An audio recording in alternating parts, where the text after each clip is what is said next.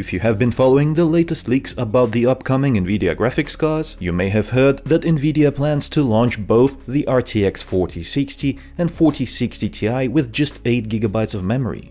However, it seems that the company is once again listening to the community's concerns that 8GB of memory is not sufficient in 2023 for playing the latest games with the highest quality textures. This is a fact. I have an entire video showcasing how 8GB graphics cards struggle to handle some of the games released this year. The issue will only get worse with the arrival of next-gen games later this year and beyond. So let's find out how much more memory is NVIDIA planning to give the RTX 4060 and 4060 Ti. But first, a quick message about my sponsor. CDKeyOffer.com is my #1 choice for when I need to buy a cheap Microsoft software key. They are a reliable provider of affordable keys to me, my friends, and the channel community for over 2 years now, so highly recommended. Use my discount code iVadim to get 30% off an already amazing price, and grab yourself a Windows 10 Pro for $16, Windows 11 Pro for $23, or Office 2021 for just $52. You can use PayPal for fast and secure payment and get your key instantly. Links to all these products are in the description below.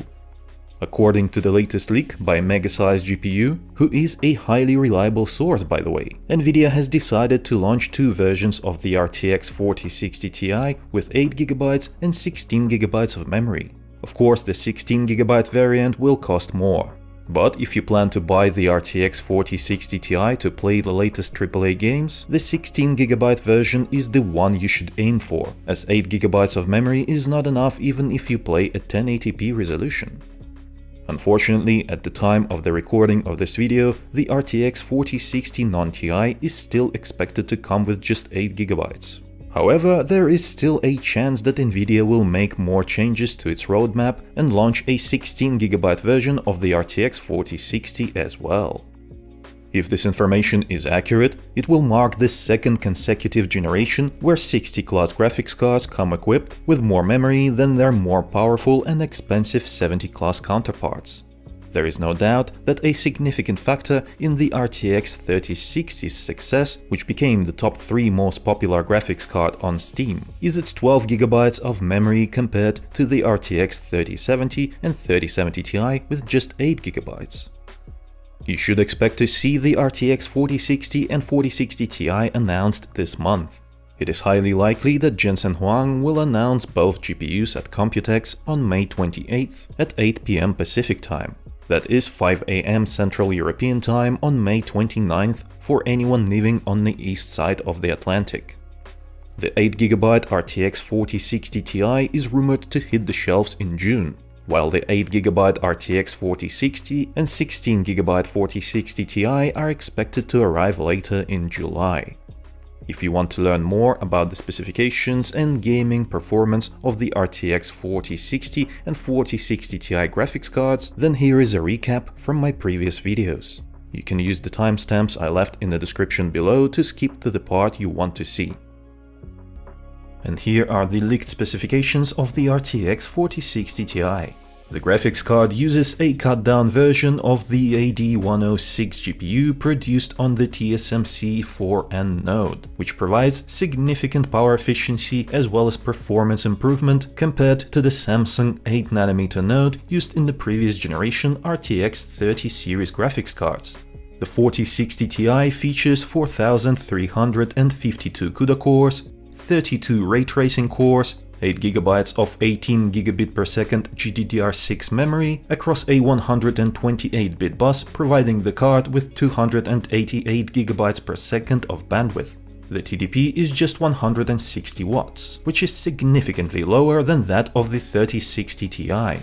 Another source states that the 4060 Ti will have a 2310 MHz base and 2535 MHz boost core clock. If this is true, then the theoretical performance of the RTX 4060 Ti is 22 teraflops, which is 45% weaker than the RTX 4070 Ti. However, this does not mean that the 4060 Ti will be 45% slower than the 4070 Ti in games. Luckily, there is a way to find out how the 4060 Ti will perform in games. There is a graphics card based on the same AD106 GPU that is already available to buy, so it has been reviewed and tested. I'm talking about the RTX 4070 laptop graphics card.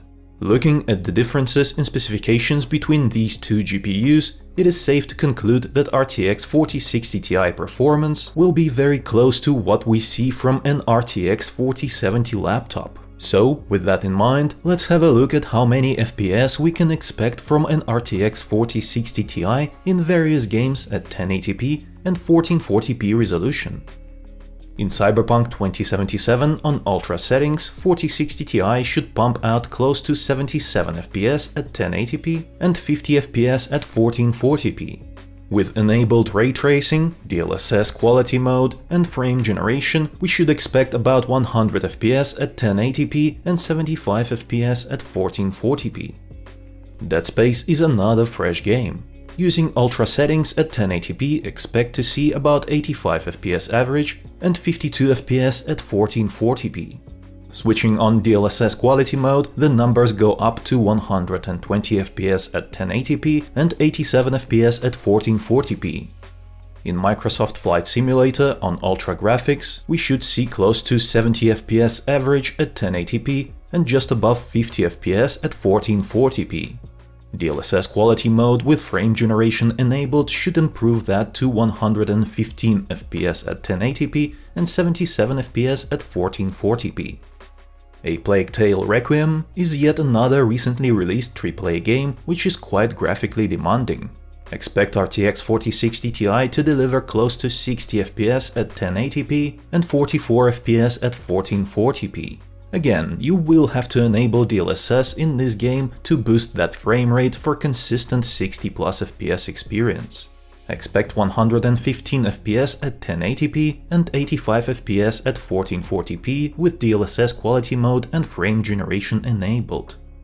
Spider-Man Remastered is a good-looking game which is not too demanding. So expect 132 FPS average at 1080p and 98 FPS at 1440p on very high graphics preset. By the way, if you like this video, then consider tapping that thumbs up button below. It is the best way to reward me for my work. Now moving on to the popular online shooters. You should expect to be able to play maxed out Apex Legends quite comfortably with 4060 Ti. On average, the performance should be around 130 FPS at 1080p and over 100 FPS at 1440p.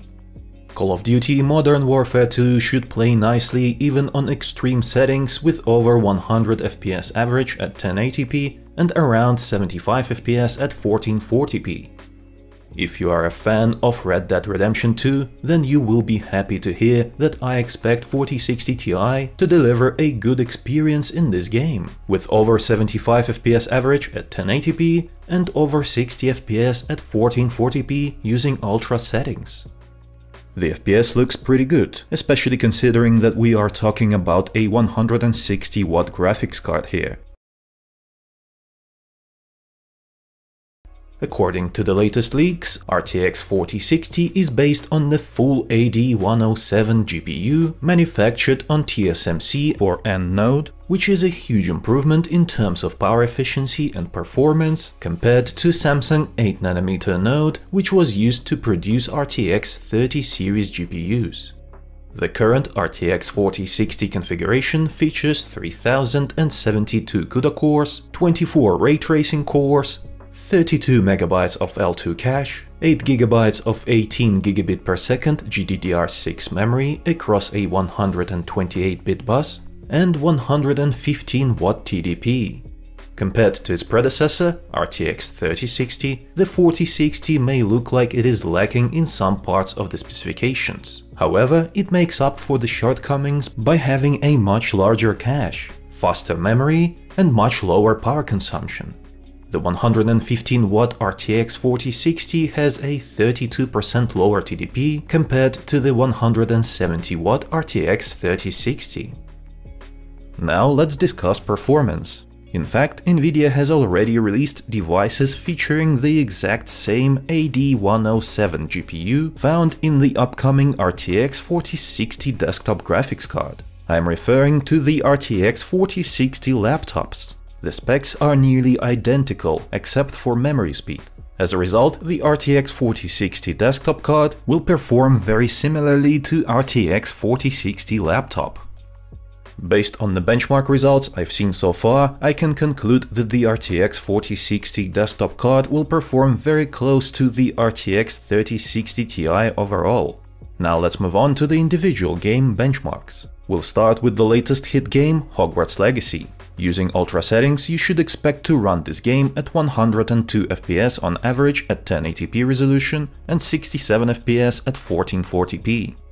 In Cyberpunk 2077 on ultra settings, the RTX 4060 should produce close to 72 FPS at 1080p and 44 FPS at 1440p. With ray tracing set to ultra and DLSS to balanced, you can expect about 63 FPS at 1080p and 43 FPS at 1440p. By the way, if you are enjoying this video, then consider giving it a like. It is the best way to thank me.